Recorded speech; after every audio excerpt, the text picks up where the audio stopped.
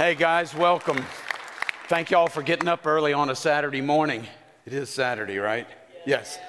And for braving the cold that I think just got here. We brought it yesterday. And we stopped for gas just outside of town and we could feel it changing. So I guess all we got to do though is make it through today and tomorrow and then we can leave it with you. Next day it'll be in Missouri. All right, so, you know, this morning I am going to share with you some stuff that it really concerns me, quite honestly, because it's so fantastic, it's so sensational that I usually shy away from this kind of stuff. You've seen these guys, these radio and TV preachers that, you know, they chase the latest fad and yeah, they found the chariots of Pharaoh's army in the Red Sea and you get these fuzzy pictures and nothing ever shows up in some technical magazine, you know, nothing's peer reviewed. There's no artifacts that they bring back. I'm talking about the Ron Wyatt kind of Vendell Jones or his knockoff Indiana Jones, you know, that kind of stuff. But this is usually things that are too good to be true are. You know that well enough now, right? You've been around the block a few times. This one has just amazed me as I've dug down into the material on it. But I'm going to stop teasing and we're going to start studying. If you got your Bible or something to take notes on, feel free to do this. But my goal for you, this is going to get really technical and really geeky really quick. For that, I apologize, but not really.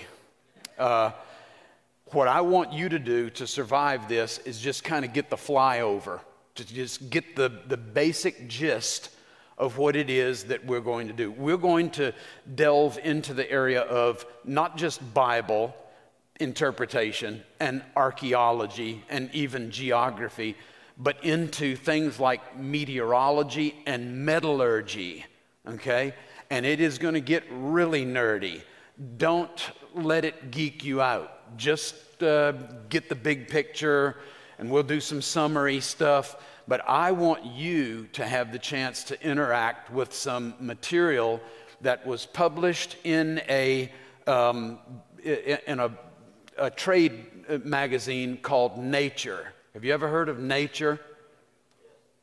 It gets pretty nerdy, doesn't it? It gets down into the weeds really quick. All right, so because this is not a Christianity Today kind of magazine. It's not even a Bible magazine. So we're going to be talking about Sodom and Gomorrah and its destruction.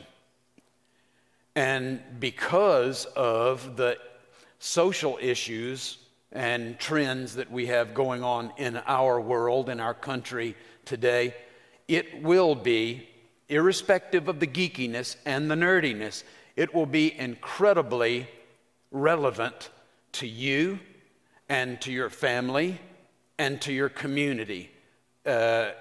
You can end up doing the math on this, but the point is that when human beings conduct themselves in a certain way, God will respond in a certain way. And these things are consistent and therefore predictable. And we pretty much, he doesn't leave us with a whole lot of coin flipping or, you know, jump ball kind of things with respect to what he expects of us. So let's look at the passage that we're going to be addressing today. And it comes to us in Genesis 19 and then another text in Deuteronomy that refers back to Genesis 19. The Lord rained on Sodom and Gomorrah brimstone and fire from Yahweh out of heaven, came from up above. He overthrew those cities and all of the valley, and all the inhabitants of the cities, and, listen to this, what grew on the ground. What grew on the ground, put a bookmarker there. Now, Abraham looked down toward Sodom and Gomorrah and toward all the land of the valley, and he saw, and behold, smoke of the land ascended like the smoke of a furnace. Thus, when God destroyed the cities of the valley, God remembered Abraham and sent Lot out of the midst of the overthrow. Now let's look at that passage in Deuteronomy 29. All of its land is brimstone and salt. This is a reference to where somebody lives who has disrespected God and gone off and worshiped false gods and ignored, left behind the covenant God of Israel. All its land of this person is brimstone and salt, a burning waste, unsown and productive. You remember that? What grew on the ground, right? Okay, Deuteronomy is back there. A burning waste, unsown and unproductive, and no grass grows in it. And the Bible's going to great extent, great lengths to get the point across that this is uninhabitable and land and that can't support any real agriculture. No grass grows in it. Like the overthrow of Sodom and Gomorrah, Admah and Zeboim. This is an analogy. A person who walks away from God and pursues the worship of other gods in his life, that person's land is going to become this, which is like Sodom and Gomorrah. So we have a template, Sodom and Gomorrah, and now the author of Deuteronomy, Moses, is saying this is going to be like Sodom and Gomorrah. All right. The article is by an author named Ted Bunch, B-U-N-C-H, and a whole bunch of other people, about 20 different authors. And it represents the about 9 years of excavating and analysis by multiple universities, research universities with archaeology departments associated. The title of the article is "A Tunguska-Size Airburst Destroyed Tal." That's another way of pronouncing the Arabic word tel, like Tel Aviv. It's an artificial mound built up by successive layers of human occupation over centuries and centuries. Destroyed Tal el Hammam, a Middle Bronze Age city, that's the time of Abraham, in the Jordan Valley near the Dead Sea. This was just published in September. We're talking a couple of months ago. So this is more or less front page recent news. There is a website below that you can't make out all that well, and it won't let you change the color, Pardon? Okay, well, you're better there. If you want to write it down, feel free, but I'm getting ready to change the slide. I always leave my stuff behind, so if you want it, you can have it. Pastor and the other folks on staff, they'll have access to this. So let's look at the big picture first, and then we're going to home in on this Tal el Hammam, or Tel el Hammam, if that sounds better to you. All right, so we're going to get our bearings first. Here's the Mediterranean Sea, the Sea of Galilee, the Dead Sea. This is Israel, and this is the kingdom of Jordan today, right? Dial in closer. This is Jerusalem. This is Jericho, 16 miles to the east. And if you cross the valley just north of Bethany beyond the Jordan, where Jesus was baptized by John the Baptist, Bethany beyond the Jordan is a New Testament site. We're going to be looking at a site that is not even an Old Testament period site. It's an Abrahamic period site. It goes back to what is called the MBA, or Middle Bronze Age, and we're talking somewhere around 1750 BC. 1750 years before the birth of Jesus. And it's just above Bethany, right about there. It's almost directly, almost due east of Jericho, 5 miles further east and on the Jordanian side of the Jordan River, not on the Israeli side. All right, this is courtesy of Google Maps, and I provided the extra stuff that looks poorly done. All right, Google did well, I'm okay. This is the north shore of the Dead Sea right here. This, I colored it in blue. This is the channel of the lower Jordan River that dumps into the Dead Sea right there on the northern edge, on the northern shoreline. So far, so good? Okay. All right. Just to get your bearings again, up here in the hill country is Jerusalem. Then you have about 15, 16 miles of wilderness, of just dry, uninhabited, and uncultivatable land. And then you come to this valley, very wide, and 5 miles wide in some places, including the one that we're going to be dealing with, the lower Jordan Valley, where the lower Jordan River flows into the Dead Sea. Here's Qumran. Those of you who have been there with us before or with somebody else, you remember. Okay, so this is where the Dead Sea Scrolls were discovered, right here. All right, here's Jericho, this whole oasis right here, the big green blob where there's actually vegetation because of some springs. You may remember in 2 Kings, the spring of Elisha. He threw meal into the spring and the water became sweet. Okay, that's Jericho, the oasis city of Jericho. Directly across, or almost directly across, 5 miles across this big wide chunk of the Jordan Valley is this Arada, and it is near the city that we're going to be discussing today, this morning. It's called Tal el Hammam in Arabic. For another way of triangulating its location, weren't we in February at Mount Nebo? Okay, all right, Mount Nebo is right here where I've circled. It's just above the northern shore of the Dead Sea, Nebo, right here. It's pretty close. In fact, the people who are excavating typically stay at Madaba, and they bus down to excavate every day at Tal el Hammam. All right, now we're going to do a real short video.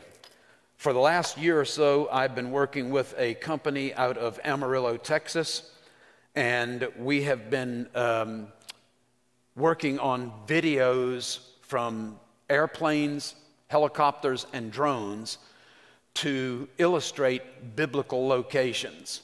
And it's been my responsibility to identify all of those and index it so that it can be word or phrase searched, and people can eventually use this as an archive to preach and teach Bible stuff.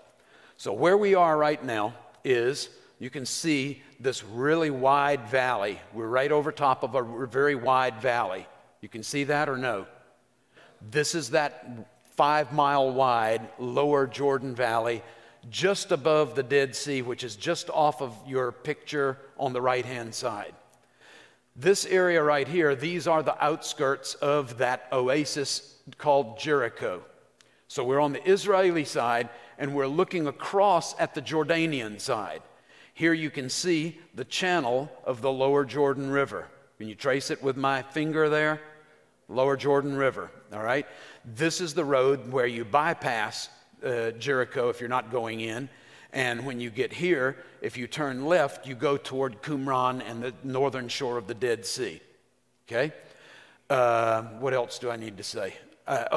Before we get, it's very hazy because it's always really hazy due to the evaporation that's going on in that area. It's always hazy, so I apologize for the poverty of the visual, but it is what it is. This is the best I could come up with.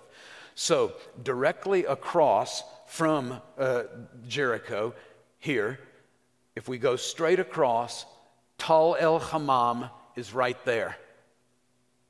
Now I'm going to put it in motion, and you can do with it what you want to do. You know all the places. Right up above here, this is Perea, or beyond the Jordan in the New Testament, and it is Ammon and Reuben in the Old Testament. So here's Jericho right here.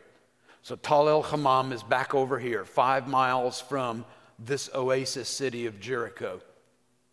Here's the Tel, or the ancient city of Jericho that was conquered by Joshua. It's about 17, almost 18 acres in size.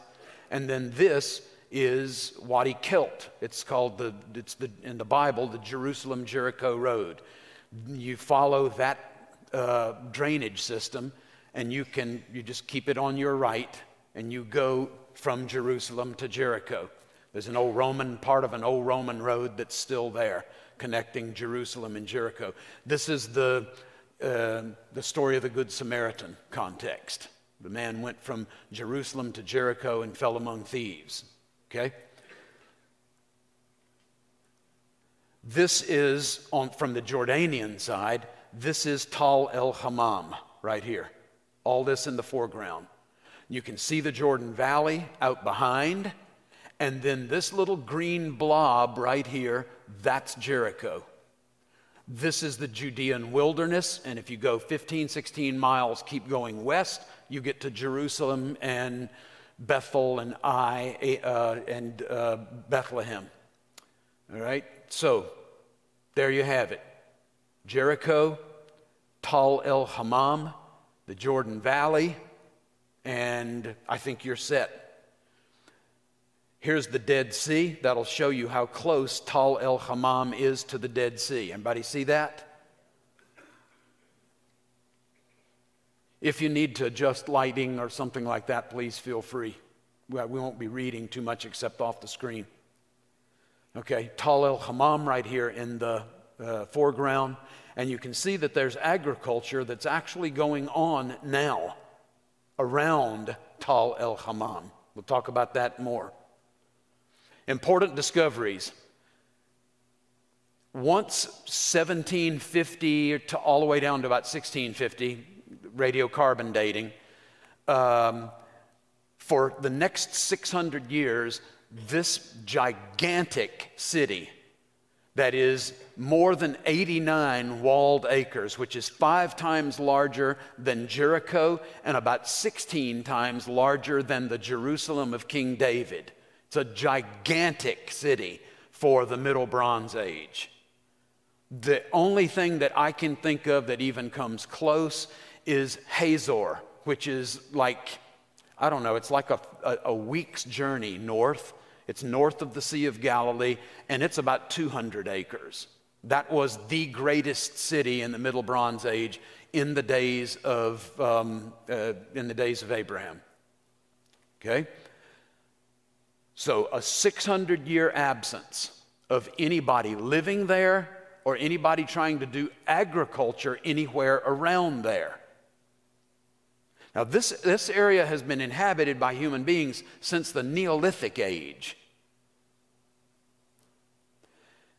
30-meter thick mud brick, or all the way down to 4 meter, which is a meter is a step. It's a yard-ish. Walls, towers, and gates, almost all pulverized and blown to the northeast. Just little stubs of walls and towers and gates sticking out of the ground once they've been excavated. Now, not due to erosion. You saw how high that Tal was from where the little rivulets that run on the north and south side. There you have things like you never get this anywhere else in this country, these countries, or in the rest of the world. Mud brick, like the bricks that people were building, that the Israelites were building the store cities of Pharaoh in Egypt. Mud brick that has been melted mud brick, not eroded mud brick, melted. It turns to the top of it turns to glass. So it's glass, it's encased in its own glass. The mud brick is melted into glass. And melted pottery. What do you do to make pottery strong? You fire it.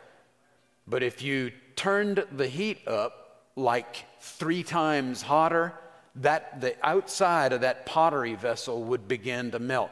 So you have actual pieces of pottery that have been melted on the outside, but not on the inside.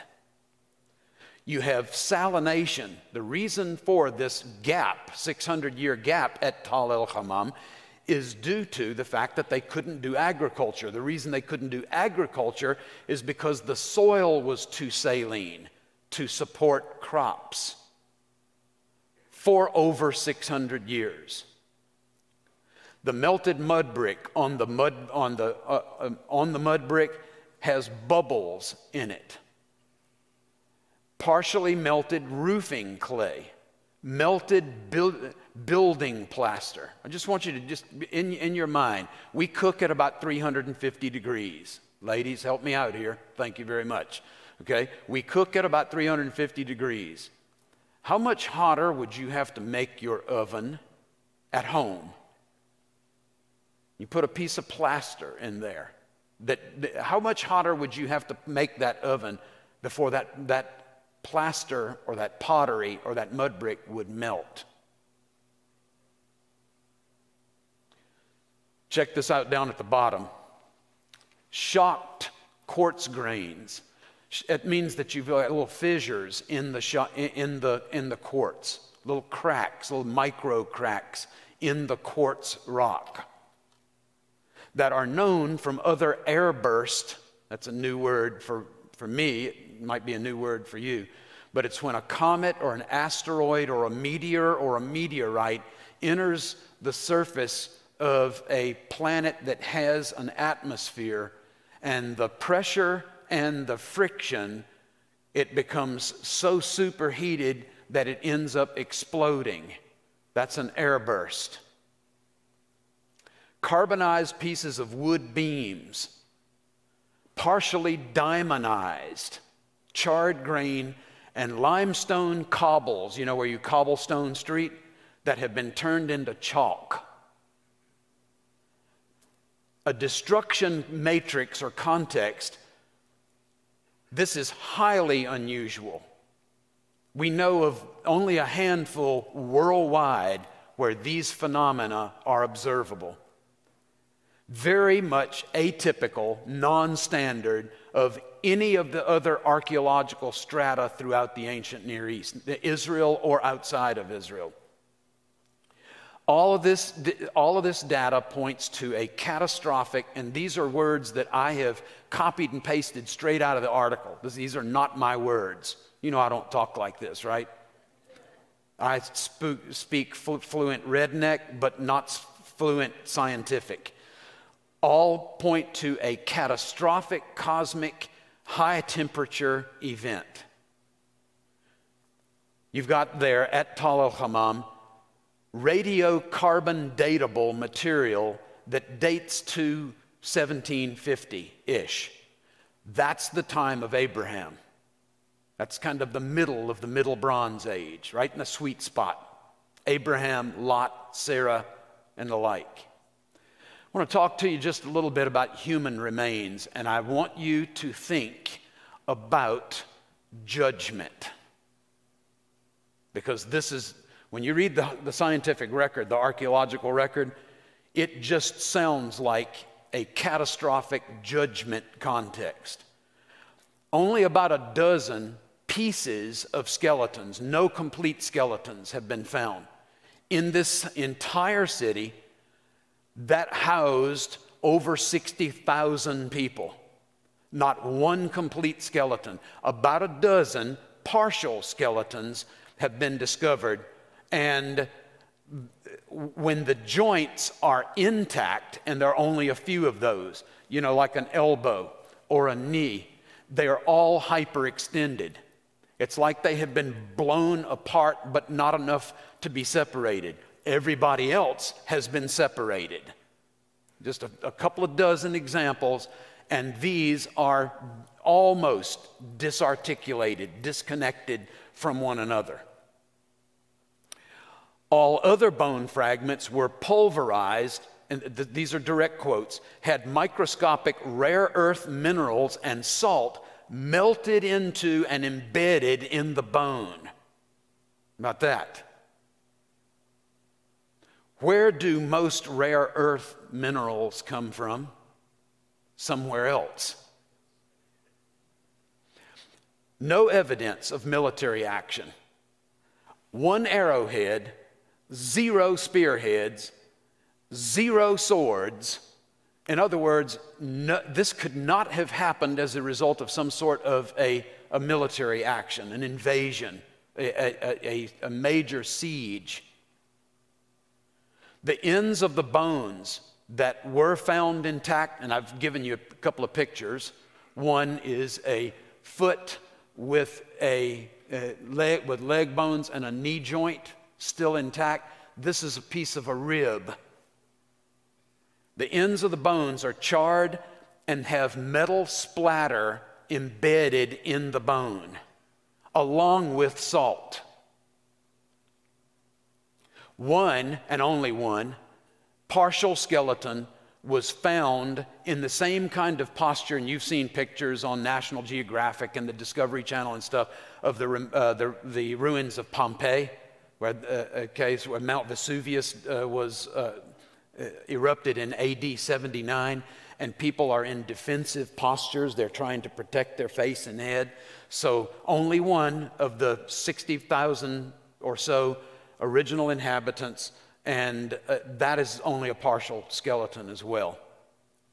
We propose, and this is a direct quote, and this is where it gets kind of nerdy too, so I don't have any pictures for a while. Dr. Pepper or coffee, I recommend, if you're struggling at this point. I want you, the reason I want to read this stuff is I want you to interact with the original, not my, summation of, or dumbing down or whatever. I want you to read the original words of the original excavators. We propose that the individuals represented by the bones were violently torn apart by a powerful airburst or impact. They haven't been able to find a crater. So they're thinking, unless it's underneath the water of the Dead Sea, that there is no crater. In other words, whatever came into our atmosphere disintegrated at some point and is only found in microscopic things like leaving, violently torn apart by an airburst, leaving a few hand and foot bones still articulated and unbroken. It would not be possible to duplicate these injuries and disperse the bones as found in this layer by warfare or accidental falls from a great height. For example, off of the rampart, off the most heavily fortified part of the city, the quote upper city. Although tornadoes can cause bone breakage, organ damage, and disarticulation, they're exceedingly rare in Jordan and Israel, and don't usually get as strong as the kind of tornadoes that we see here in the Midwest. Exceedingly rare and typically of low intensity. In any event, no known tornado has been shown to burn bones or to break them into small fragments, both of which we get at Tal el-Hammam. Continued quote, based on the distribution of human bones on the upper and lower, upper city where the intelligentsia, the aristocrats are living, and then the commoners are living in the lower city, we propose the force of a high-temperature, debris-laden, high-velocity blast wave from an airburst impact. And listen to this, how it describes what's left of these people as discovered by the archaeologists. Incinerated and flayed their exposed flesh, decapitated and dismembered some individuals, shattered many bones into mostly centimeter-sized fragments. That's mostly what you get. It's an exception. There's approximately a dozen pieces of partial skeleton. Scattered their bones across several meters, and then buried in this kind of like a sandblast that came next, buried the bones in the destruction layer, and charred or disintegrated any bones that were still exposed, like up on top of the ground. Missiles would be, continued quote, missiles would be capable of incinerating and stripping flesh and crushing bones. Current evidence suggests that the human mortality rate at Tel El Hammam, or Tal El Hammam, was very high, so that most likely none of the 8,000, and they're only talking about the upper city. The lower city would have another 42 to 52,000 people living in it. That no one survived. Nobody. The circumstances and conditions of the human bones and fragments suggest that at the time of death, these individuals were going about their normal activities. They were out baking bread, or they were working in the fields, or they were making pottery, or whatever it was that they happened to be, keeping kids. They were struck by a high temperature thermal pulse. It just came out of nowhere. It just happened. And in a matter of seconds, 4 to 5 seconds, that entire civilization was gone, done. It was followed by a hypervelocity blast wave from a catastrophic cosmic airburst. This event was most likely larger than the airburst at Tunguska, Siberia that happened in 1908. Do you know anything about this? I'd heard of it. I'd only heard the word Tunguska. Now it's part of my working vocabulary. There was one of these cosmic airbursts in the lifetime of some people that are, only recently passed away, where 500 reindeer and several herders within the blast radius suffered severe burns on their bodies and were killed, but didn't suffer disarticulation. All of that does happen at Tal El Hammam. So they think that this Tunguska airburst up in Russia, northern Russia, was, this Tal El Hammam was like 5 times more intense than this Tunguska situation that is very studied by the scientific community. We have melted rare earth minerals, and I want you to look at the degree at which melting begins to occur. Platinum melted at Tal El Hammam. 3,214 degrees Fahrenheit. They give it all in Celsius. I've translated it all. Thank God for the internet. I want you to look at this iridium. I didn't know it existed. I still don't know what iridium is. But these guys brought in expert metallurgists. They did all kinds of testing. They did all kinds of surveying of literature that has been done previously and reported on at what temperature do these various rare earth metals begin to melt. Iridium melts at 44, almost 4,500 degrees Fahrenheit. How many times hotter is 4,500 degrees than your oven? 350 is what we usually cook at. Ruthenium, palladium. I'm not a metallurgist, so a lot of this stuff I've never even heard of. Iron I know about, like Iron Age. Titanium, iron sulfide, etc.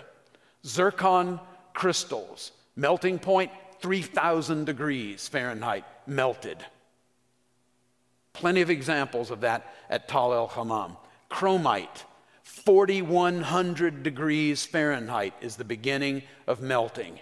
And there you see this kind of striation, these micro cracks, like you see also here in quartz. This shocked phenomenon. So, are there shocked quartz? Has that been found in other places? Yeah, at Tunguska. Look at how many trillion pounds of TNT it would take to create another Tunguska. That's how this is measured, is by the megatons or the amount of TNT required to reproduce. Socorro, New Mexico. This is where the atomic bomb experiments were taking place toward the end of World War II. Kazakhstan is where in 49 and 53 Russia was doing the same thing, pursuing the atomic bomb. And in all of these instances, what happened at Tal el-Hammam far eclipses all of these experiments and naturally occurring destructions. Melted quartz grains. When does quartz begin to melt? Right around 3,000, 3,100 degrees Fahrenheit. Melted quartz grains. Not just shocked, but also melted in some examples from Tal el-Hammam. Examples of pottery. This article gives extensive pictures under incredibly high magnification.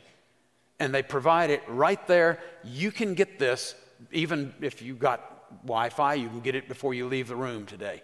This is not something that's squirreled away, hidden away, just for specialists, for scientists, for other forms of eggheads.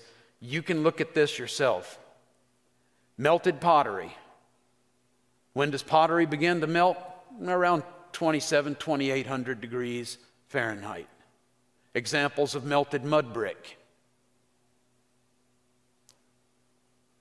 Mud brick begins to melt at about 2,300 degrees.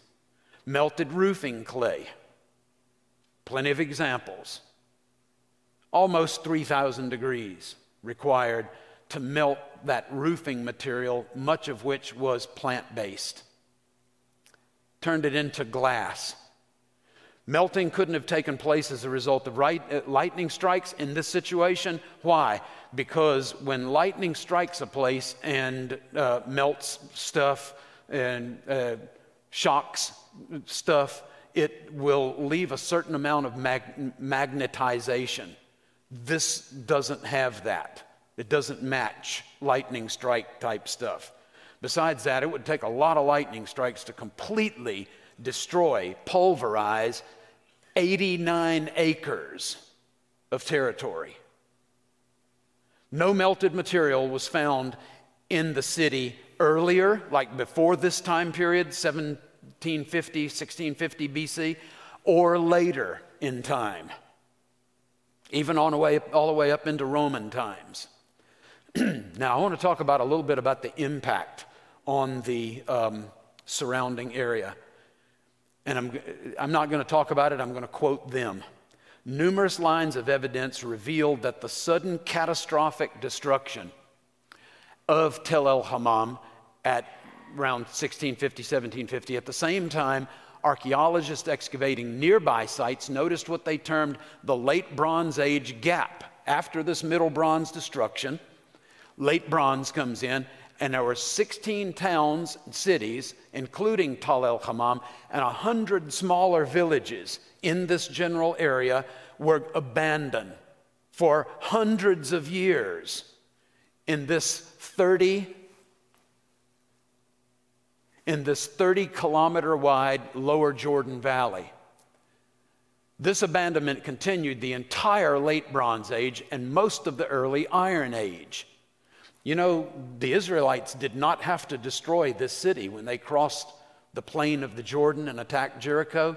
There's no biblical account of anything in this area except Jericho, right? Remember, Joshua fit the battle of Jericho and the walls. Okay, it doesn't say Tal el-Hammam. It doesn't give any other location, only Jericho. This abandonment continued for Late Bronze Age, early Iron Age. Population levels plummeted from 60,000 people to only a few hundred nomadic tribes people inhabiting this area after the destruction event. The occupation and agriculture gap, that's 600 years. At Tal el-Hammam, 600 years. At Jericho, which is 5 miles away, 300 years. And there's a place just a little bit further north from Tal el-Hammam called Tal Nimrin. I don't know that it's mentioned in the Bible. We can't really associate it with a specific Bible location. Maybe it was Zeboim. Maybe it was Admah, one of those other places. It could have been Gomorrah. We don't know. We can't connect modern name with ancient name. 5 kilometers north of Tal el-Hammam, about 500-year gap in inhabitation and agriculture.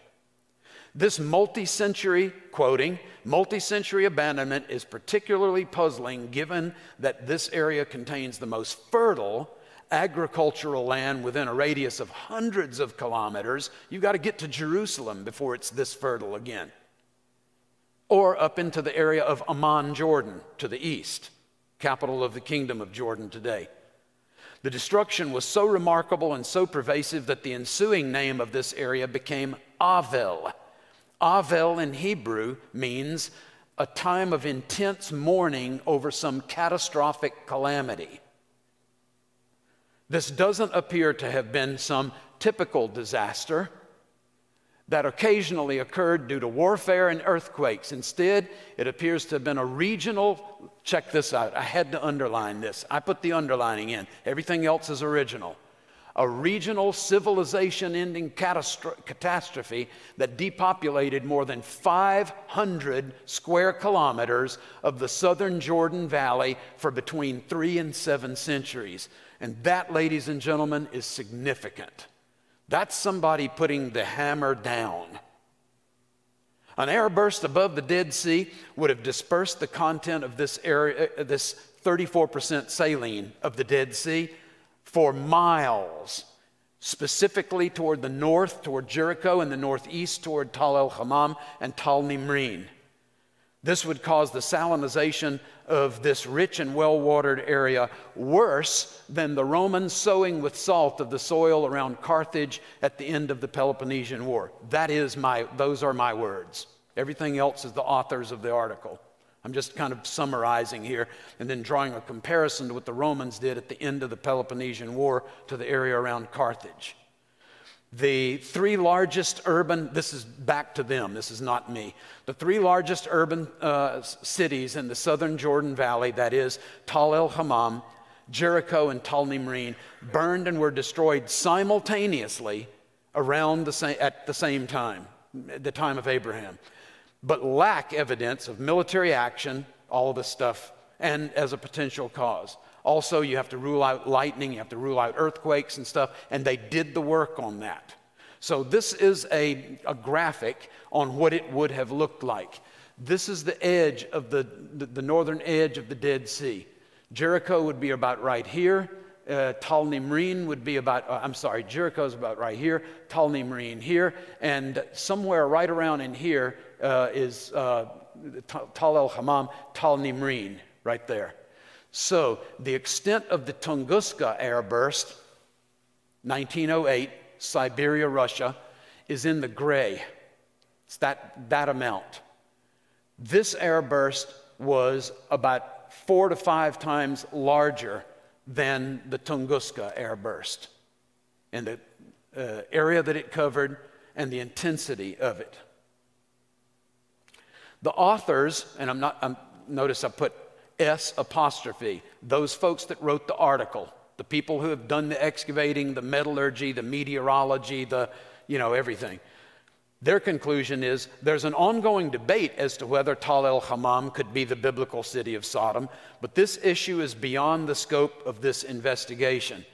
Okay, now here's the Wave Nunnally redneck version of that. If it walks like one and it quacks like one, it probably is one. Okay, so I'd like to leave you with this thought, and then we'll go to Q&A.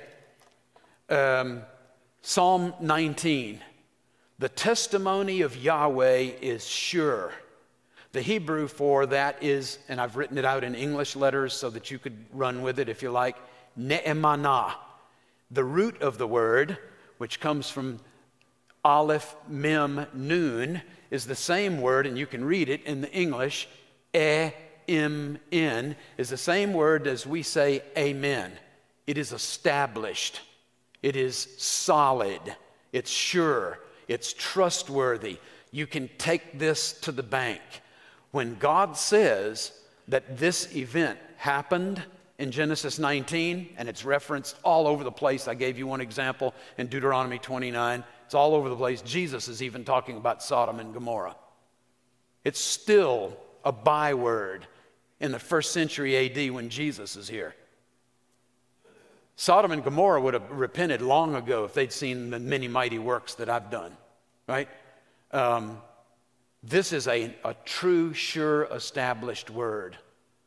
And what we have in our modern day written off as being legendary, as being hyper-exaggerated, uber-exaggerated, this, bedtime story kind of stuff is actually now a part of the geological, archaeological, meteorological, metallurgy record.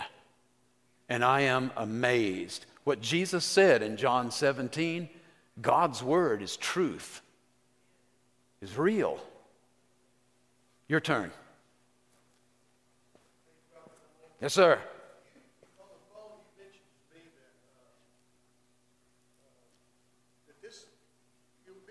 Something like, I know God did this, but sometimes God uses stuff. Well, it would be like, did you mention something about maybe they think this particular thing happened? Did you mention that this particular thing happened like something from the sky falling, like a meteorite or some sort of that would have caused such a yes extensive destruction? Did you mention that in this presentation? Yeah, it would have to be a comet-like, meteor-like, asteroid-like, meteorite-like material from above that then entered our atmosphere, and because of the drag caused by an atmosphere, it would have heated to the point that it exploded into tiny droplets. But at the same time, it would have to be, this is all in the article, it'd have to be a certain distance from the Dead Sea to have blown part of the northern end of the Dead Sea up onto shore and as far as 5 miles north of the northern shore of the Dead Sea. And the Dead Sea is 34% saline, and so that would account for the salinity of the soil, which would account for the 600 and 300, 500-year gaps in habitation and agriculture. Yeah, and so, Dr. Nunnally, you had made it clear, and maybe I just didn't hear it, but to help these people understand, this isn't just archaeologists that are commenting and have studied this, it's geologists. And you understand the study of geology, and you put and you put all this together, you get a lot of just, brilliant people that are studying from a secular point of view, not trying to make a biblical point, but they have to conclude like they did because they really don't want to make a biblical point, but they're being honest about what they're finding. Which I appreciate. Yes. Very much. And so we have some questions, and I'll repeat them. Go ahead. Doctor, is there, in the article, is there any mention or reference to any trace materials from a meteor?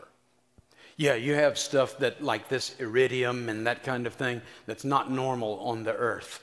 And you have a concentration of that right here, where if you go in other places in Jordan and you're looking for things like titanium and iridium and that sort of thing, you're not going to find it. But yet, no crater. They've not found a crater that they can identify as. Now, almost every year this area floods.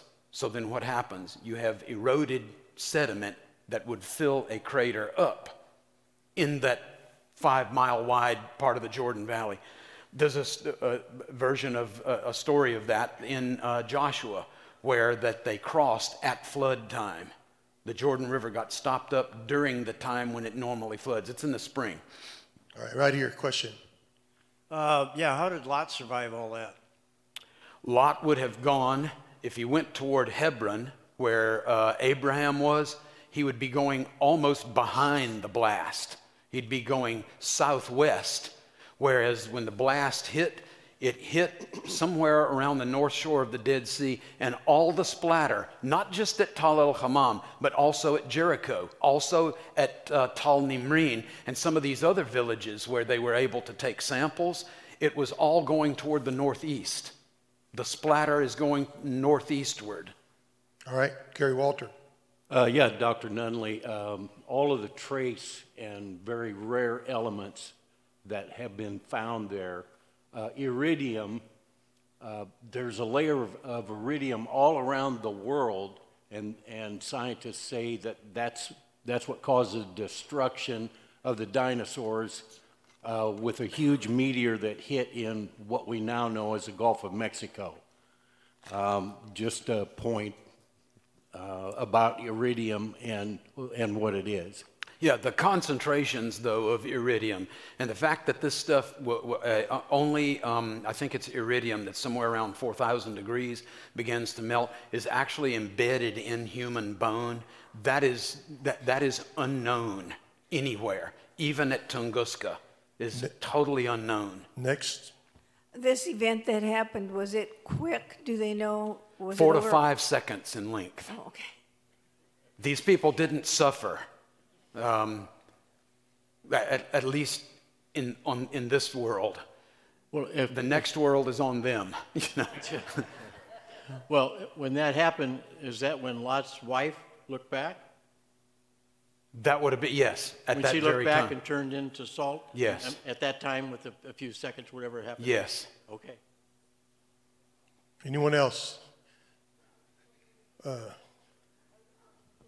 about Lot's wife. Like if you could just talk about how she looked back and turned into a pillar of salt. Okay, so we have a really interesting word that's used in Hebrew there. The word to look is ra'ah. It's all over the Bible, 500 plus times. This word that is used in Genesis 19, it is that she navat. It's a different word, different verb, and it doesn't mean to glance, like to look. Navat means to gaze or to stare with unbroken gaze at something. In other words, she was constantly looking back. Oh, I wish I remember the days. Oh, I hate leaving she couldn't disconnect. And it is that word that Jesus uses when he says, no one putting his hand to the plow and then looking back. It doesn't mean that you're riding down the road and you just think of a party that you went to or a relationship that once upon a time you had prior to coming to Jesus. It is this unwillingness to completely and permanently disconnect is what Jesus is getting at. So it's not one of those, oh yeah, I just happened to smell a smell, or I saw something on TV that reminded me of some, habit that I used to have before God helped me beyond that and into a relationship with him that pleased him. And that's how, in a certain sense, that oddly, Genesis 19 and I think it's Luke 9 connect. Isn't that amazing? That you can get that kind of clarity after all these years. So just to say, like Jesus is always talking about where your heart is, where your heart is. Yes. This is a whole heart issue with Lot's wife. Yeah, it's not an eye issue; it's a heart issue. Yeah, a couple more here. Let's see, Jim.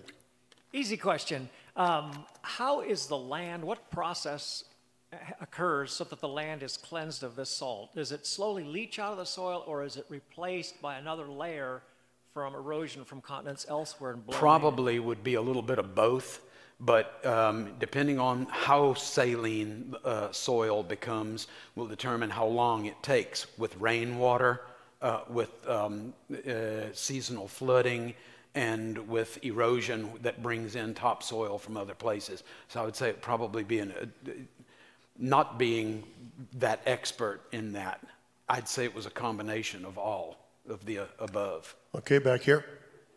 And the angels had told Lot that they couldn't destroy the city until he had left.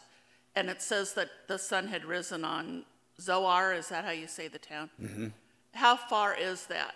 Do you know, or do we know, from Sodom? The location of Zoar is also disputed, but it's thought most maps are going to put it at the opposite end, the southern end of the Dead Sea. By the way, there's a gigantic destruction down there, and that's where people have traditionally thought to locate Sodom, because there's a place called Babedra where there are well over 1 million skeletons or skeletal remains.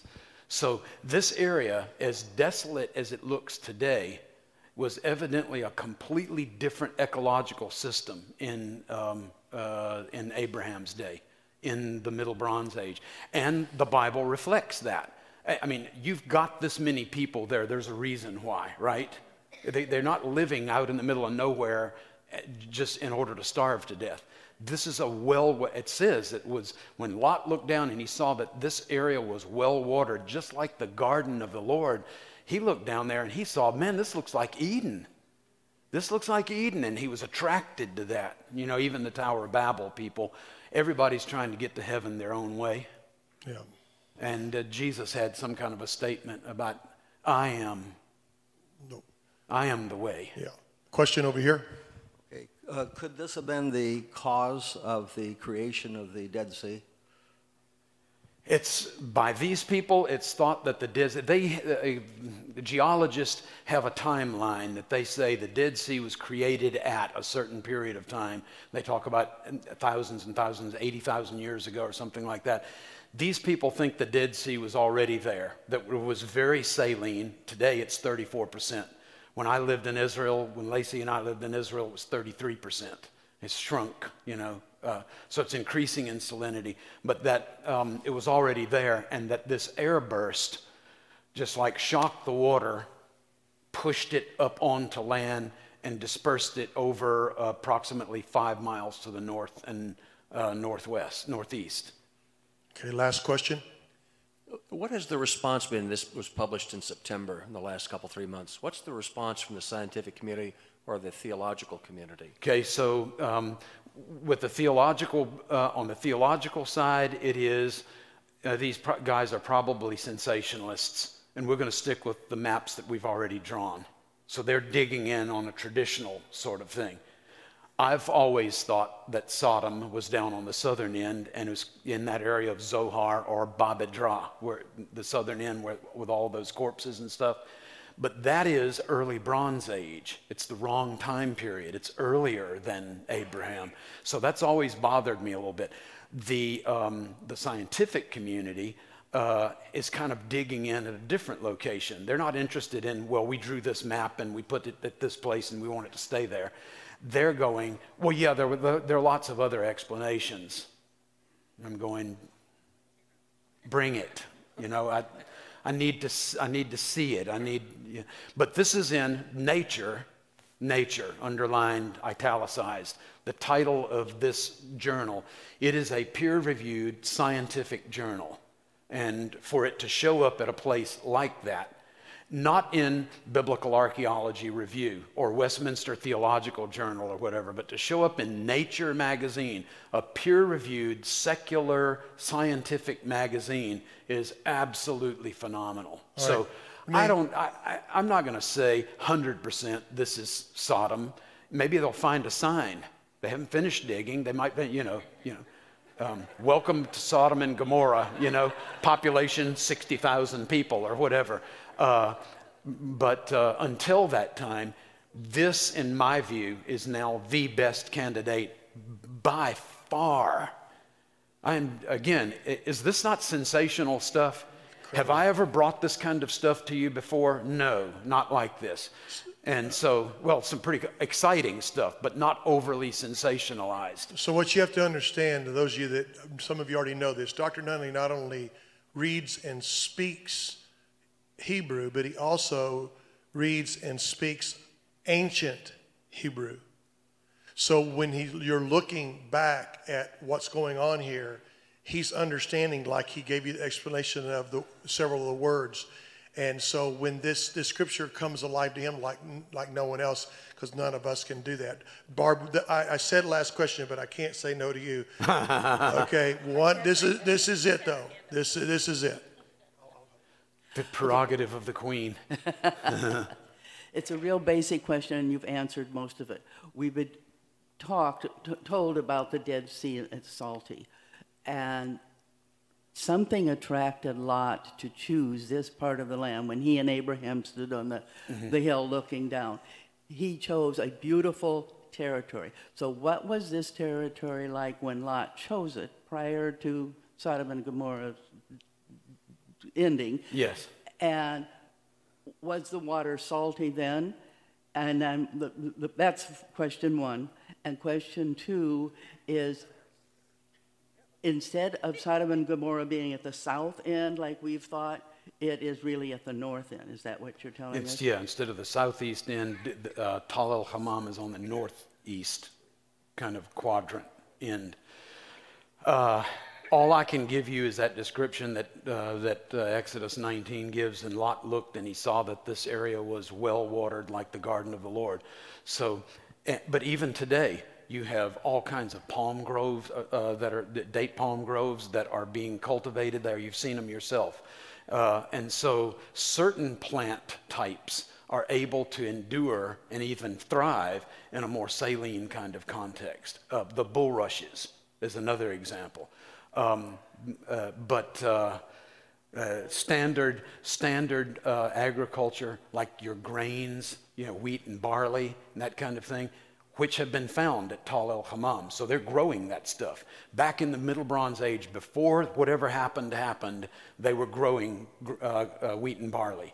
It's there. It's carbonized. It's in pieces of pottery stuff. It's there. But not for the next 600 years.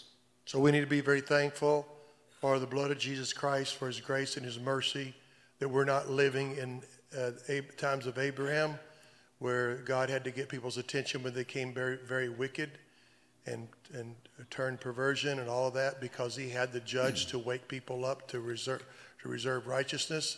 And so I just wanted to mention that we're going to take a break. Dr. Nunnally's giving me the little finger like I want to say one more thing. Well, my last word is "and yet." Now, this is where I want you to do your own translating into your own culture.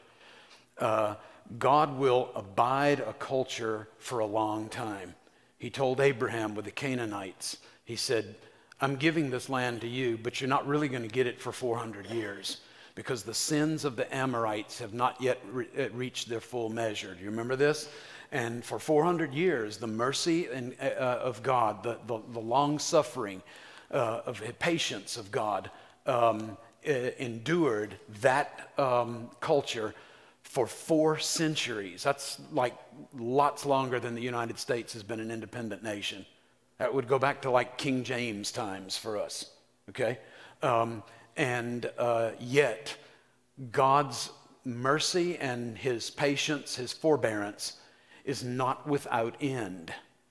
It's not without end. And when he sees that a culture has reached a point, or that it's continuing and refusing to turn, then there's a reset button that gets hit. This reset button got hit, and I'm talking about in a Thor's hammer kind of way, in a major way. I would just hope that you and I would live our lives in a way that we could be, not like the Dead Sea, but salt to our generation, that we could be light to our culture, so that we can have the kind of impact that would be a turning the battleship back around and back in the direction of God's obedience to his word, loving God with all of our heart, soul, strength, and mind, and that maybe this kind of conclusion could be averted. Yeah. You guys are the best.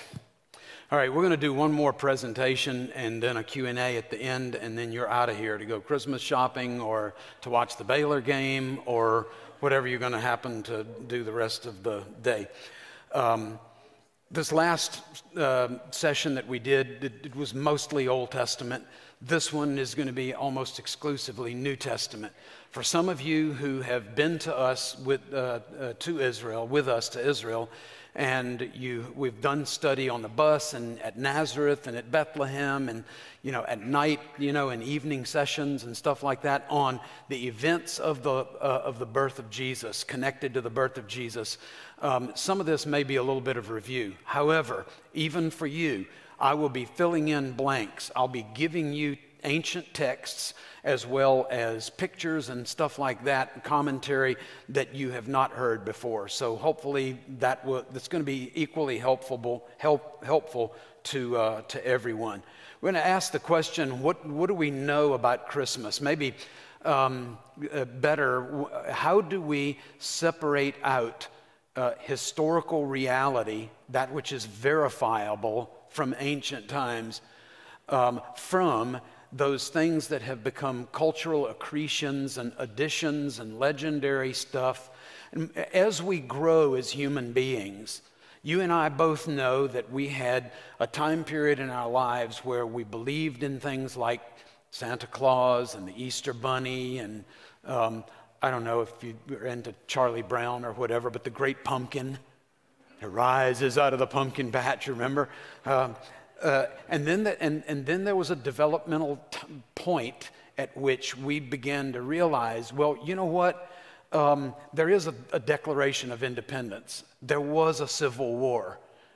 There was a time when the King James Bible, there were Puritans and Pilgrims, and but Santa Claus, that's mom and dad, right? Okay. Hopefully not too young.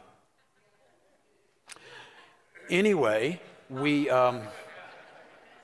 get to this developmental stage, and I think that it's helpful for us as Christians to know the difference in terms of our own kind of sacred history. So you can't get much further than Christian art or artistic depictions of what the birth of Jesus looked like before you come to realize, and you realize it really quickly, different people visualize this, conceptualize this, come from a different, theological tradition or whatever in very fundamentally different ways. So, for example, here you have a freestanding shed or barn or whatever. You have angels. You have a mixture of wise men and shepherds. Here's a wise man, and then here's a shepherd with his shepherd staff. And you've got animals who obviously could all talk, but only that one night out of the year. I think it's something that happens in the larynx. And then you have another depiction where Joseph and Mary are there, and there aren't any wise men, and there aren't any angels, and not even the little drummer boy in the corner. But this is a cave kind of an area. This is a naturally occurring rounded cave. Both of these can't be right, can they? Or can they? All right, so there's the presentation. And we're going to address this kind of topically as it shows up mostly some in Matthew, but mostly in the Gospel of Luke, chapter 2. So just a couple of words on the census. It says that a decree went out from Caesar Augustus that a census should be taken. King James, that all the world should be taxed. You remember Linus with his book Banky and the spotlight that's only on him and Charlie Brown's Christmas. A census should be taken of the inhabited earth, probably more like better translated the Roman Empire. This was the first census taken while Quirinius was the governor of Syria. So Luke does his Luke thing, and he's dialing in chronologically to specific indicators within the world of Roman politics. And all the world and all were proceeding to register for the census, everyone to his own city. Joseph went up from Galilee, from Nazareth to Judea, to the city of David, which is called Bethlehem, because he was of the house and family of David, in order to register, part of the census thing, along with Mary, who was engaged. Actually, that's the NASB. A better translation is betrothed, and they don't mean the same thing, and was with child. Josephus tells us in his book, Antiquities of the Jews. Josephus gives us about 10 volumes. He's a first century Jew living in the land of Israel who wrote in the same Greek that the New Testament was originally written in and was a contemporary of the apostles. He's writing at the same time the New Testament books, Gospels, are being written. So it's a very important source. He said that Archelaus, a son of Herod the Great, his territory was added to the province of Syria, and Cyrenius, that's just another spelling of Quirinius that we have in Luke's gospel, was sent by Caesar to take an account of the people's property. Okay, so this is not an income tax, nor is it simply a census like we do in our day where someone comes to our door and takes down some numbers. No money's exchanged, and they are just counting heads that will affect things like government funding and how many representatives you get in the House of Representatives and stuff like that, various voting districts. No money involved. This is all about money, and it's all about property. He also says that Cyrenius or Quirinius came at this time to Syria. He was sent by Caesar, this is Augustus Caesar, to take an account of their substance. He's being even more specific in the next book, in book 18. A taxation, okay? This is not just counting nickels and noses. This is about money changing hands. So they gave an account of, look at this, their estates. This is all about property tax. Evidently then, Joseph owned property in Bethlehem, and for that reason had to leave Nazareth in Galilee and go to Bethlehem, which is south of Jerusalem. So Roman rule in the land of Israel. Just talk about that for a moment. The Romans had been in charge of, engaged in a military occupation of the land of Israel since 63 BC. That means that by the time of the ministry of Jesus, the Romans had been there for 100 years plus. A long, long time. And they were entrenched. And they were not simply benevolent dictators. They were heavy-handed, occupational, military-oriented. The Roman governor, like Pontius Pilate and the other 11 that were dispatched from Rome, were not elected by the people. They were military governors, and they were there primarily to oversee a military occupation. The people of Israel were heavily taxed, and the average lifespan of an adult male in the land of Israel, if you were Jewish, was 53. That's the average age. Is that because of famine? No. Is that because of lack of proper medical attention? No. It was due primarily to a certain mode of execution that I think you've read about in the Bible before. Crucifixion. The Assyrians started it in the 9th century BC. They handed it down to the Babylonians, to the Persians, to the Greeks, and the Greeks handed it off to the Romans, who perfected crucifixion. And just in the writings of our now old friend Josephus, you hear instances that he records in his books of history where thousands of people are crucified at one time. At one time. For example, he talks about the end of the revolt of Spartacus. And he says that there were crosses end to end on both sides of the road on the Appian Way, from Capua all the way to the capital city of Rome, miles and miles. He talks about his own Jerusalem, where he was born and raised.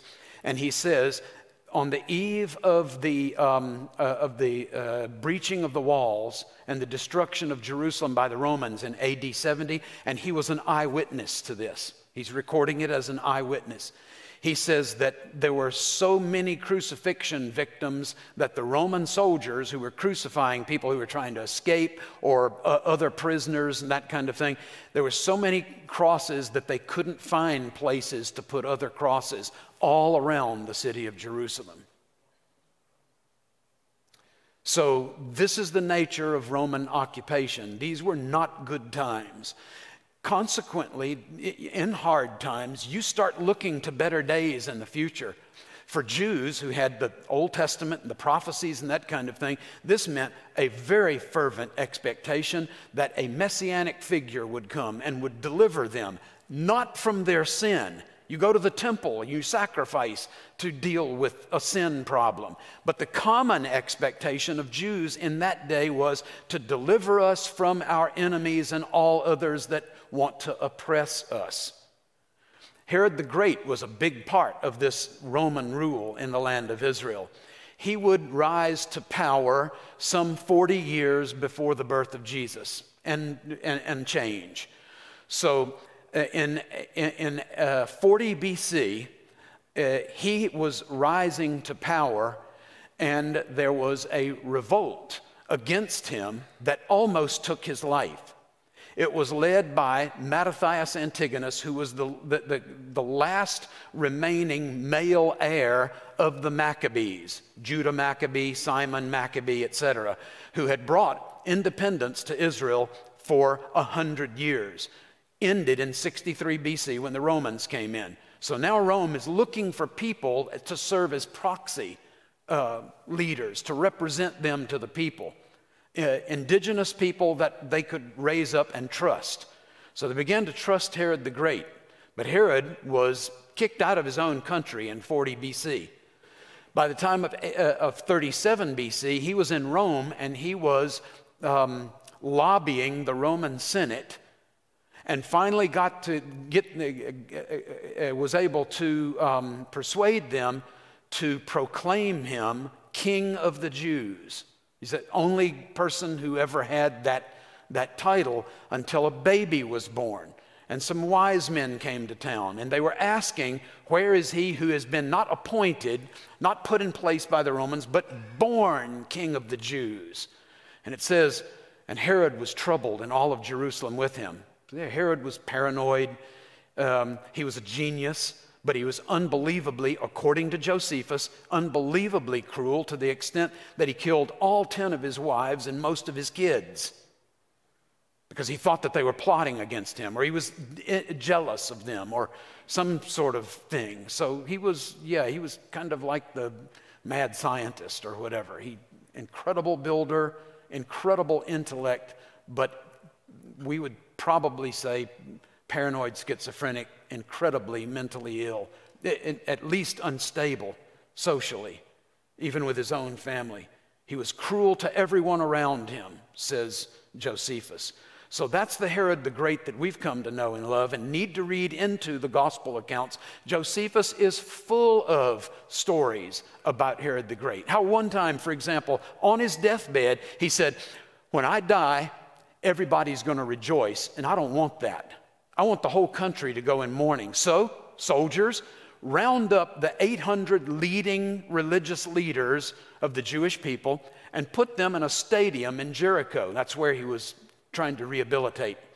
And he said, when I die, put all of them to death so that the entire country will go into mourning and won't rejoice over much at my death.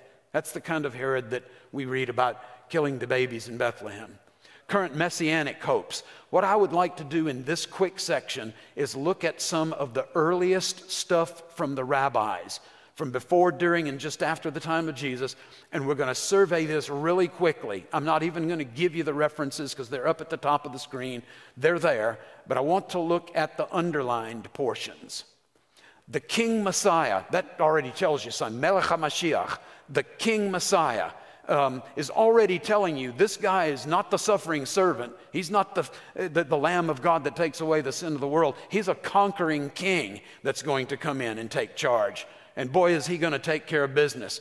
He's going to draw near to kingship. He's going to be associated with royalty. You know, Jesus never really pulled any of those punches, right? Hey, I'm the son of David. He never even refers to himself as son of David.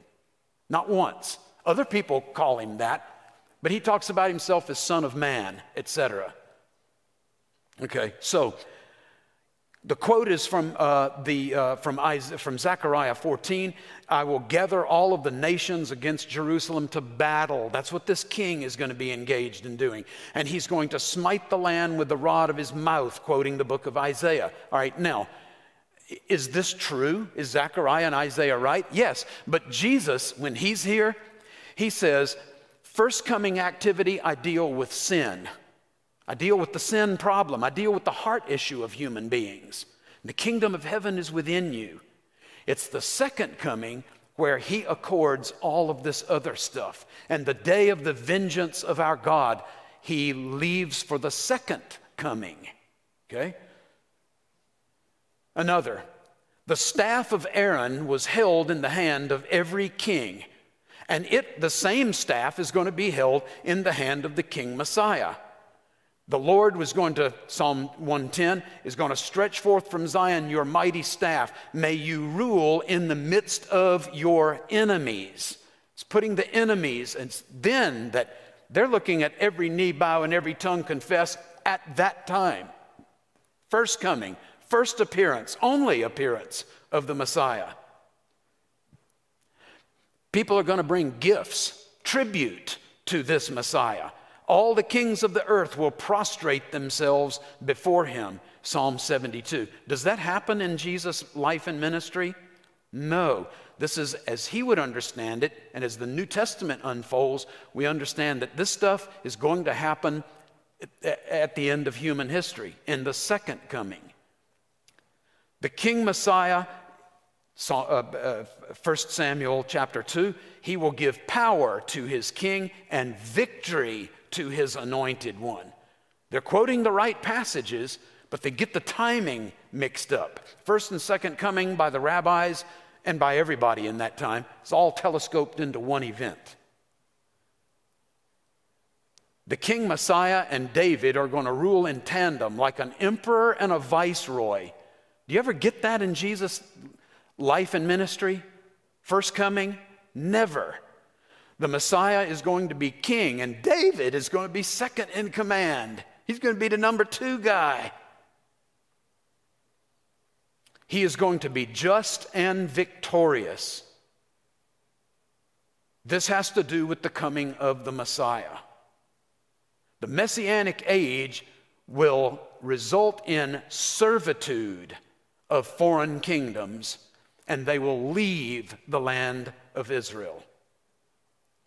Flee from Edom, which becomes a code word for the rabbis, both Edom and Esau, for the empire of Rome. So what are the focuses, the foci of Messianic expectation in the first century? It is ethnocentric. It's about a redemption of the Jewish people, not universal. It is the focus of these teachings. And popular belief and opinion is that it's primarily the kingdom of God is external. It's outside. It's physical, not internal, not spiritual. It's temporal. It's in time. It's not an eternal kingdom. It's nationalistic. You know, the whole nation is going to be saved, redeemed, delivered, as opposed to we all stand before God one-on-one. It's not individual salvation, it's a national salvation. And it's a victory over physical enemies, not a victory over the enemy, the adversary, or victory over sin. Okay, now the time of Jesus' birth. Luke says, and he's very specific about this, it came about that while they were there. What we get in, Christmas cantatas or in the depictions that we get in movies made by Hollywood is that as Joseph and Mary cruised into onto the city limit of Bethlehem in that Middle Eastern Cadillac, the donkey or a camel, that it was at that very moment that the final contraction hit Mary and Jesus was born like right away, right on arrival. Now Luke says, while they were there, suggesting that there was a time lapse between arrival and birth. We get a amplified version of this in a book called the Protevangelium of James. It comes from the early 2nd century AD. It's about a generation after the Gospels were written. In chapter 17 of that book, it's not in the Bible, you can find it online. Just Google this and you can read the whole thing if you want, even while you're here, if I get boring. It says that Joseph saddled the donkey. That's the first time that we hear about a donkey in all of Christian history. It's not in Luke. It's not in Matthew. It's not in the other Gospels. It's not anywhere until the Proto-Evangelium of James, around 120 AD, 120, 130 AD. I had a student in a Sunday school class. I raised the question. It was intended to be a rhetorical question. So besides that, a donkey is an expensive animal, and a donkey is also expensive to maintain. A carpenter, Joseph, would have no need of a donkey. Now, if he was moonlighting as a farmer, he might need a donkey or something like that to plow with. But carpenters don't need animals that are used for bearing burdens and for, plowing soil and that kind of thing. So I'm not even sure why Joseph where he would even get a donkey. And someone shouldn't have gone there. Somebody at the back said, I know, he was a really good man and he had great relationships with his neighbors and he borrowed one from one of his neighbors. I went, okay, we just solved the problem that wasn't there, but great. So be it. So they drew near to Bethlehem within 3 miles, it says. See the underlined portion? And that's kind of where we're starting to get this idea that right on the entry to Bethlehem was the birth of Jesus took place. How long were they there? I don't know. I wasn't there. But more than likely it was a matter of days, possibly weeks. Take me down from the donkey, which is pressing me to come out. This is still the proto-evangelum of James. So he took her down from the donkey, and there he found a cave. This is in chapter 18, verse 1. He found a cave. Remember the 2 different pictures at the beginning, one of a freestanding stable, the other of Mary, Joseph, and the birth in a cave. He found a cave. So this is one of the earliest references to the birth of Jesus as being in a cave. Now, so let's address the issue of the stable, if that's okay. She gave birth to her firstborn and wrapped him in swaddling clothes and laid him in a manger. It comes from the French verb manger, which means to eat. We get the word, I think, English, it's kind of a slang word, munch. So it's sort of the same derivation, manger, to munch, to eat. It is a feeding trough for animals. From that one word, then, we have built up the idea of the freestanding barn or stable with all kinds of animals around and other accoutrements because of the presence of a manger. So here's the picture, and there you see the manger in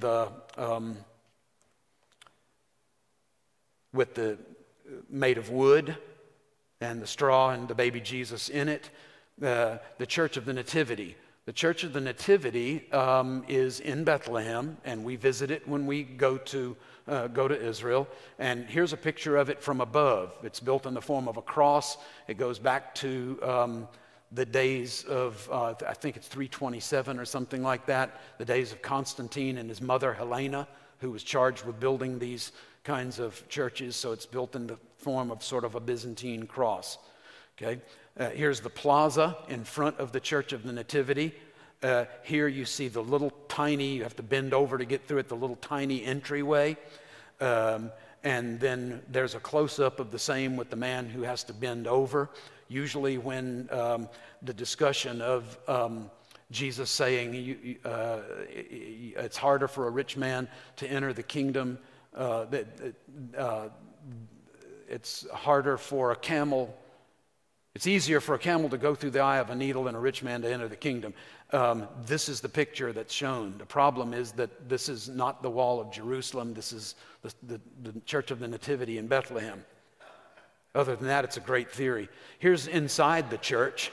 It is a beautiful, most of these are medieval ruins that sit on the bases of those Byzantine or late Roman ruins built by the mother of Constantine, Queen Helena. And at the very end of this hall, you see there the altar area. And underneath the altar, you go down by a series of steps. You don't usually see it this clean, do you? There's usually a mob, that's attacking that one little skinny entrance.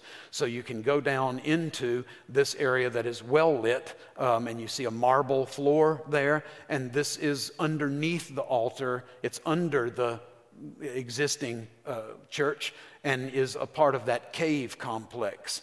Here's a picture of the same, and this is the birth area with the little gold star right here that's marking the spot of the download that occurred 2,000 years ago. Beautiful. We get the Proto-Evangelium of James that mentions a cave, and we also hear about early church fathers. We're talking about way before there was anything called Catholic Church or whatever. Look at Justin Martyr's years. He was born in AD 100. He lived 65 years. Justin Martyr says that Joseph took up his quarters in a certain cave. We also hear about Origen, who was the bishop of Caesarea, but before that he came from Alexandria, and he says, in Bethlehem there's a cave that's pointed out where he was born. The manger in the cave where he was wrapped in swaddling clothes. And the rumor in those places is that among foreigners, of the faith, that indeed Jesus was born in this cave. So even unbelievers are pointing to a specific location in Bethlehem that was a cave that is worshiped and reverenced by Christians. Okay, in the works of the early rabbis, the rabbis say that natural rock prevents the spread of ritual impurity. A man-made stone wall will not prevent the spread of ritual impurity, say from touching a corpse or from touching a leper or a woman in her time of ritual impurity. But that overhanging crags, rocks, and it specifically mentions caves, do prevent the spread of ritual impurity. And then the word tent is basically used here as a dwelling for human beings. And it says that the rules of ritual impurity don't apply to cliffs and overhanging rocks. So the rabbis had already decided that you could prevent the spread of ritual impurity by having that source of ritual impurity be in a naturally occurring cave or crag or cleft of a rock. In the land of Israel, and specifically in the Judean hill country, this is from Nebi Samuel or Mizpah. We have excavations, and these are recent excavations, ones that you guys who have been to Israel have not seen yet. That these are first century homes, and you can see where there's where there's human constructed walls, and then naturally occurring rock. This is bedrock right here. And you have a room inside of there. So there's a home that's been built on top of a naturally occurring cave. What would those caves be used for? Storage, kind of like a root cellar, because it stays at somewhere between 50 and 60 degrees, pretty much constant. For the protection of small animals, maybe sheep, goats, dogs, cats, whatever, I don't know, but something that would produce heat that would then rise and actually help to warm the home in the wintertime. But it's a multi-storage, multi-use kind of situation. Here's yet another one, and you can see the man-made wall, but then you can also see bedrock, and where a naturally occurring cave has been enhanced by human activity. And there's actually a room underneath the regular home that's going to be up in this area here, that's sitting on top of a naturally occurring depression or cave. Here's a great example right here, a very good example. So you have man-made wall here, and then from here down is bedrock, with the door, with windows, all kinds of stuff. So you could have people up in the home, and a birth that takes place in the cave. These people involved in the birth would be ritually impure by virtue of childbirth. Leviticus 12 says, for a male child, ritual impurity for 40 days. For the birth of a female child, 80 days. It's double the time. And they didn't have ultrasound. They didn't know what, they weren't there when Gabriel said to Mary, you're going to have a son and you're going to name him Jesus. So they didn't have ultrasounds either. And so they go, how would you feel about coming into this home here and then making everyone ritually impure for 3 months? We couldn't go to work. We couldn't go to the synagogue. We couldn't go to the temple. We couldn't touch a Levite or a priest. We couldn't handle a Torah scroll. We couldn't even exchange money with someone else. In that sense, it's a little bit worse than COVID. So this is the reason why, at the very beginning of this presentation, I gave you one artist's depiction of the event occurring in a cave. Okay, let's talk about the manger for a moment. What we're trying to do is to help you take steps closer to the original event of the birth of Jesus that was real history. This is not myth or legend or bedtime stories or fairy tales, kids' fables, that kind of thing. This is the sort of stuff that I'm hoping that gets underneath your fingernails, that you can touch. It's part of the reality of our human existence. So Luke chapter 2, she gave birth to her firstborn son. She wrapped him in cloths or swaddling clothes, laid him in a manger. So again, here we have the wooden manger constructed like that. And yet in Israel, what we find is that mangers are made of stone. Joseph, as a carpenter, the word tecton actually can mean stone worker, a stonemason, a worker of stone. And probably I would say that Joseph made any number of mangers in his lifetime. Okay, so this is made of basalt rock. It's made of volcanic rock. And this one you may have seen, some of you may have seen at Chorazin, one of the locations where Jesus preached and taught. Chorazin. It's like 45-minute hike straight north of Capernaum, straight up that drainage system. It's just above the Sea of Galilee. Here's a picture of the same, and there you can see where someone has chiseled a drain hole right there in case it rained. If this was presumably outside, used outside, and if it got full of water, then whatever was in it would get soggy, so they've allowed for a drain hole so that their animals' food didn't get soggy. I think that's sweet, don't you? Here's a picture of another one, and this one is from Megiddo on the western end of the Jezreel Valley. Here's another one that I find particularly compelling because you have here as well as here rocks that have had a hole hewn through them for tethering animals so they won't wander off after they have eaten their full at this manger. Here's one at Katzrin. Have you guys ever been to Katzrin? It's up in the Golan Heights. Any of you guys ever been to? Well, we needed to go there next time. It's a village from around the time of Jesus, just before, that's been completely reconstructed. You don't even have to use your imagination.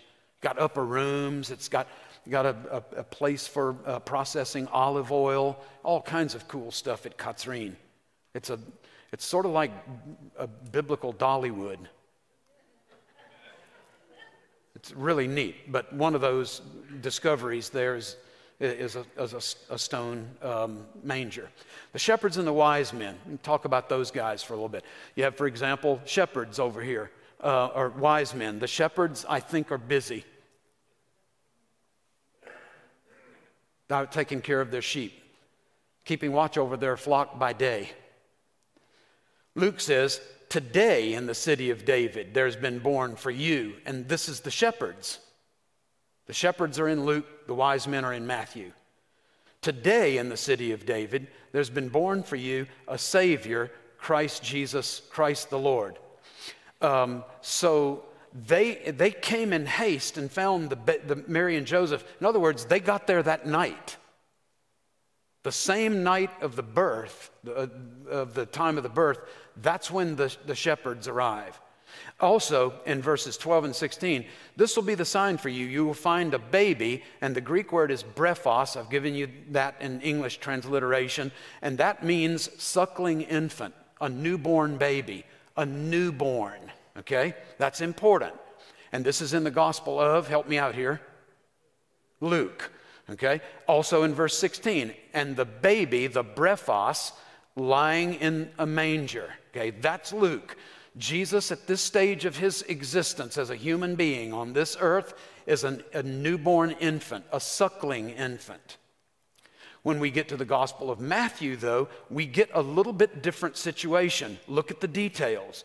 Magi who are from the east. How far from the east? I don't know. The next civilization you get to is Persia, Medo-Persia, Iran, Iraq today, the Parthian Empire in Roman times. So these guys have traveled a few miles. It's taken them a while. They're not getting there the same day or night of Jesus' birth. So Herod called the Magi, I'm going to suggest magoi is the Greek word, and that these are not pagan astrologers. They never repent. They never renounce their use of the pagan arts.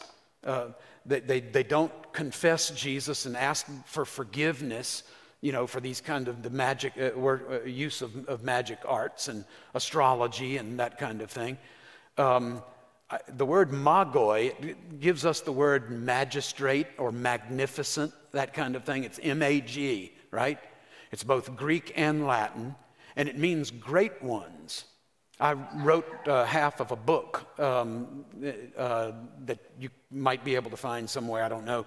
But anyway, that suggests that these are exalted leaders, representatives of the Jewish community, the 90% of Judaism that stayed in exile voluntarily when Ezra and Nehemiah and Zerubbabel and Sheshbazzar were bringing only 10% back from Babylonian exile. It's just a thought, it's just a suggestion. Herod checks with these magoi and ascertains from them the time that the star appeared. So it's all about the timing of the appearance of the star and how long it took them to get to the land of Israel, Jerusalem, and then Bethlehem. It says he sent them to Bethlehem and says, make careful search for the child. And it's not Luke's brephos. Instead, this is Matthew's paideu. Paideu. It comes from the word P-E-D. It's where we get the word podiatrist, pediatrics. It has to do with children, people who are capable of moving around by their legs. So by the time that the Magi, or the Magoi, the wise men, get to Bethlehem, Jesus is a toddler. He's not sucking at the breast. He's not crawling around. He's moving about using his feet. His pedoi, paideon. And it says in verse 11, they came into the house, not the barn, not the stable, not the cave. And my suggestion is a very simple one, and that is, well, obviously, if it's a year and a half later, do you think a woman, Mary, would put up with a husband, Joseph, who was a carpenter, he was a builder, still living in a cave a year and a half later? Survey says, absolutely not. By this point, he'd gotten his backsides outside, built them a home, and now they've got a place where they can hang their shingle, get their mail, and take care of living. In verse 16, and this is also important, when Herod kills the babies, actually it's the toddlers. It's from 2 years old and under. He probably exaggerates, probably rounds up from about a year and a half to 2 years to make sure that he gets Jesus. Thankfully, he didn't. God intervened, and he brought deliverance, just like he does in our lives. And by the time these guys get there, Mary, Joseph, and Jesus are on their way to Egypt. Another story for another time.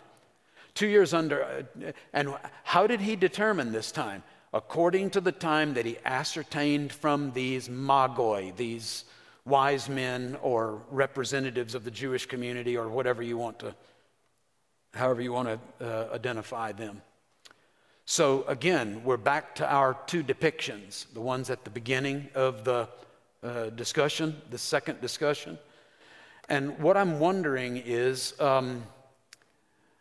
if we have wise men here, but we also have shepherds, these two visits are separated by a year and a half.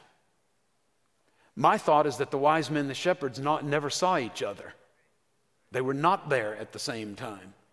When the shepherds come, they're in the cave. When the wise men come, they're in a home. Jesus is a suckling infant in Luke's version. He is a toddler moving around by the locomotion of the feet in Matthew's. Two completely different developmental stages of the human life cycle, right? We've all experienced both of those. Might not remember them, but we went through it. Somewhere back there hundreds of years ago, we went through it. Also, not only are the shepherds and wise men not there at the same time, if the shepherds are there, regardless, the angels are usually there in our modern depictions of the birth of Jesus. The angels appeared to the shepherds out in the field before they came. So then what are we doing here, like here or on the screen? We are telescoping time and space. We have to do this. We got to get the whole movie in one setting. The whole birth event, both Luke's version and Matthew's version, in one setting for one cantata. Do you ever do a Christmas cantata part 1 and then part 2? No. You know, like a year and a half later, we come back, hey, let's do Matthew's version this time. No, it doesn't happen. I've never seen anything like that. We have this reinforced then by the Christmas books that we read to our kids, and then also by Hollyweird, and they do their own versions of this. And everything, time and space, are telescoped all into one. And that's not unique to the Christmas event. We do this kind of thing all the time, telescoping time. The star. I think that this is important for us to discuss, if for no other reason than prophecy fulfillment. The wise men asked this question. Again, wise men are only in Matthew. Where is he who has been born? We talked about that already, King of the Jews. We saw his star, not a star, his star. It's a star that's specifically associated with the appearance of a great Jewish king. We saw his star in the east, come to worship him. Then Herod, notice that Herod does this secretly. Verse 7 in Matthew 2 is a sidebar conversation. He doesn't allow his courtiers, he doesn't allow the leadership in the Sanhedrin or the Jewish leaders to listen to this part of the discussion. He called them aside secretly, and he ascertained from them the time that the star appeared. This would become important to determine what his decree for death would be 2 years old and under when we get to verse 16. And having heard the king, they went their way, and the star that they had seen in the east went before them until it came and stood over where the child, again, that's that word paideon, one moving about by the locomotion of the feet, where the child was. Now, this is going to tell us in my opinion, that this star cannot be, because it comes to rest right over the place where, the home where, that Joseph had built for Mary, Joseph, and Jesus in Bethlehem. It came to, it stopped, it guided them to that specific home and then stayed there. You know, like X marks the spot, you know, right, that little blue kind of bubble, sort of looks like a hot air balloon that you get on your Google map when you're riding down the road. That's what this is doing. It can't then be some constellation. It can't be an alignment, a planetary alignment of, like, say, for example, Saturn, Neptune, and Mars or Venus. Most scholars have looked for the Bethlehem star as one of those things, some sort of a constellation or some sort of interplanetary alignment. It doesn't look like to me that Matthew's describing that kind of star. Okay, was it Halley's Comet? I don't know. Was it some other thing that we've been able to identify? I don't know about that either. This looks like to me something that's unique, not repeatable, and that probably is not going to show up in the astronomical record, in the Chinese records, or in the medieval records, or, you know, anywhere else. So my thought is we're just kind of on our own on this one. I don't think that the science and the way that people have tried to identify it in the scientific community, the astronomical community, I don't know that the answer is going to be found there. I do know, looking backward though, if you read your New Testament, you read your New Testament with your eye in the rearview mirror. What happened here like this before? Who said something like this before? And what we get is in Numbers 24, I see him, but not now. This is in the visionary future. I behold him, but not near. This is happening back in the days of Moses. This is 1400 BC.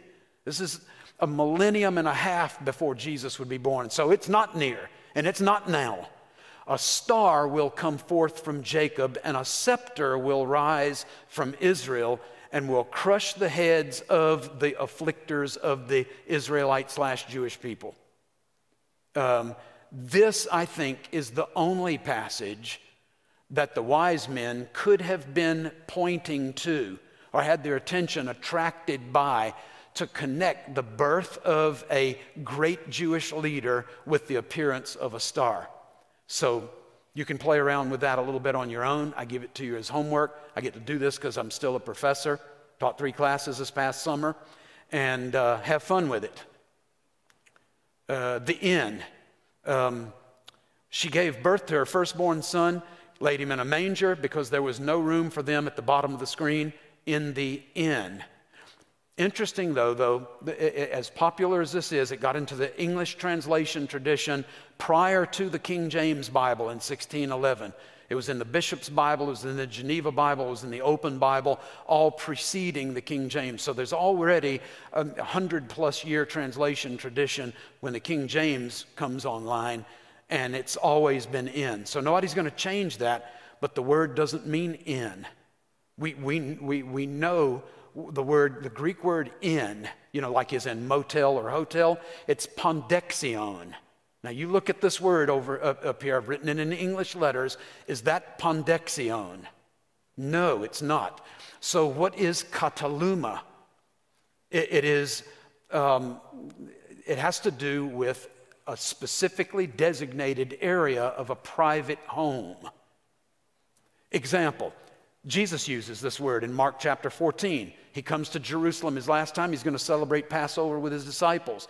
He says to 2 of his disciples, I want you to go and find a man carrying a jar of water, and wherever he goes in, say to the house, the head of the house, where is my kataluma? Where is my guest room? That's the way it's translated, even in King James. So how did it happen? I don't know. I wasn't there. It's 400 years ago. This is evidently what we're looking at. You go from the top floor up a ladder or some series of steps into an upper room, a kataluma. That's what Jesus is talking about in Mark 14. Here's what it looks like. This is all at Katzrin. Guys, you got to see this.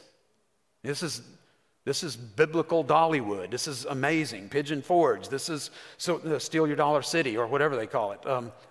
Did you guys go there when you were in Branson? Yes or no? Yes. Ah, wow. Is it Silver Dollar City or is it Steal Your Dollar City? I don't mean to take their name in vain or anything like that. Okay, so what we're talking about then is that when Jesus made his heavenly decision and decree that he was going to change places and he was going to change formats and he was going to take on human flesh, he laid aside some of this glory and, foreknowledge and stuff like that, and he became like one of us. He knew this was going to happen. He knew ahead of time that he was going to be despised and rejected. The Gospel of John says he came to his own.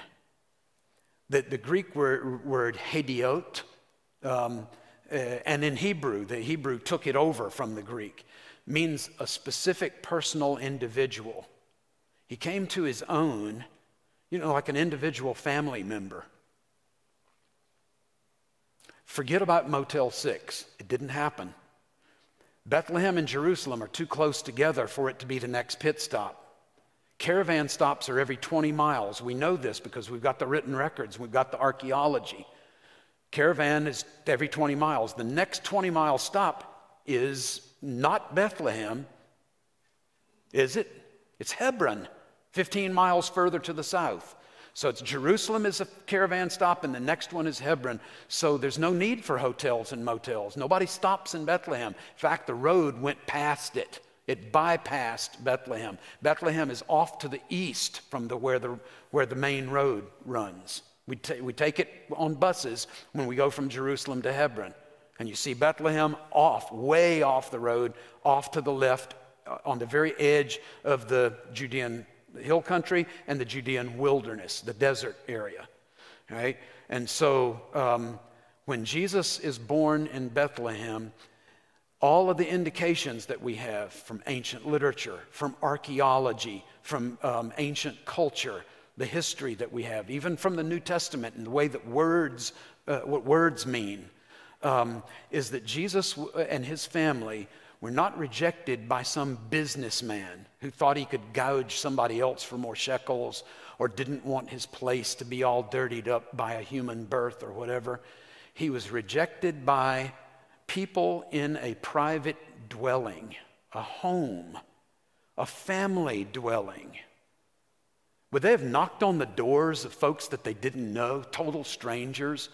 Then who was Jesus? When it says in John, he came to his own, and those who were his own did not receive him. What is this talking about? Family, exactly. And Jesus knew this. You know why Jesus did this? Yes, he knew there would be suffering. He knew there would be rejection. He even, I think, foreknew that there would be rejection by his members of his own family. Never mind that there was issues about the origin of the pregnancy and stuff like that. This is the way that Jesus was treated from his first breaths. Why would he have done something like that? What would have been worth that kind of ostracization, that kind of rejection? Why did he do that? Who did he do that for? Who? Yes, me, you. Man, this is the love of God. Not that we loved him first, but that he loved us first. That's this God in pursuit of you and me. He's willing to go to those kinds of lengths. I don't want war in my own family. I don't want this kind of, radical separation between me and anybody else in my family. But the God who created this world and created you and me was willing to go through that kind of ostracizing, that kind of stigma, that kind of rejection, because he loves you and me that much.